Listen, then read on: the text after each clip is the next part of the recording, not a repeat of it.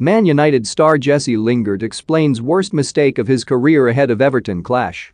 Manchester United star Jesse Lingard has admitted his recent error against Young Boys in the Champions League was probably the worst mistake of his career. The England international has scored 2 goals so far this season, as well as registering 1 assist. And he'll be hoping to add to those stats when his side lock horns with Everton in their Premier League showdown this afternoon.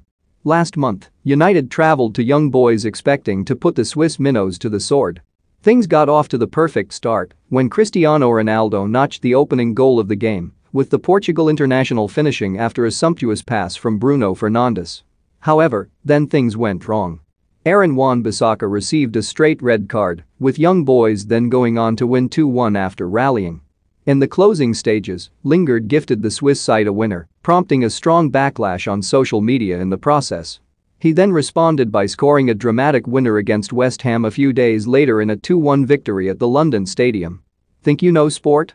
Test your sporting knowledge with our tricky quiz, and, speaking ahead of today's match with Everton, the playmaker has confessed his error against Young Boys was the worst of his career.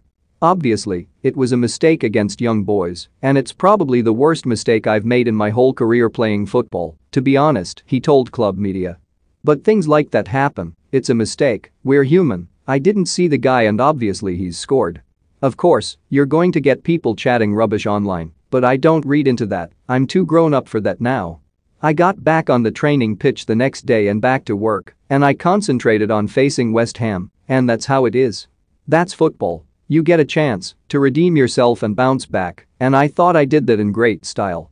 Don't miss Man United set Kane price by Tottenham chief Levy convinced Arsenal make Arteta sack decision key to agent calls out Liverpool boss Klopp. Lingard also opened up on the mental health battles he's gone through over the past year and admitted a loan spell with West Ham last term was vital to turning the situation around.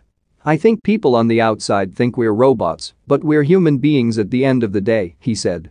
Things can happen off the field that can obviously affect your physical performance on the field and your mental performance as well, but if you hide and try and brave it with a smile, it's never good.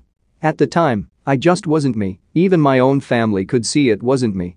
I was doing things that I'd never done in my whole life, and it was just one of those phases I went through, and I had to try and pick myself up and get back on my feet. I spoke to the manager at various times about getting me out on loan in January because I wasn't getting the game time at United. He allowed that, and then it was just about me knuckling down and focusing on what I needed to do at West Ham, and that was to do well, score goals, make assists and try and break back into the England side. From the start of the season not being in the England side to the end of the season getting into the 33-man squad before the Euros was a massive achievement, and it just showed what you can do with hard work, concentration, and dedication. When you're at your lowest, you think you're never going to get out of that, but there's always an option to do that. Like I say, you've just got to bite the bullet and grit your teeth and knuckle down, and that's what I did. As soon as I went on loan I was ready from the get-go to play. The lads were brilliant there, I knew David Moyes from United, and he gave me that freedom to go and play and that license to entertain. Lingard's future is currently up in the air. His deal expires at the end of the campaign and, at the moment, he's not signed a renewal. But Lingard has insisted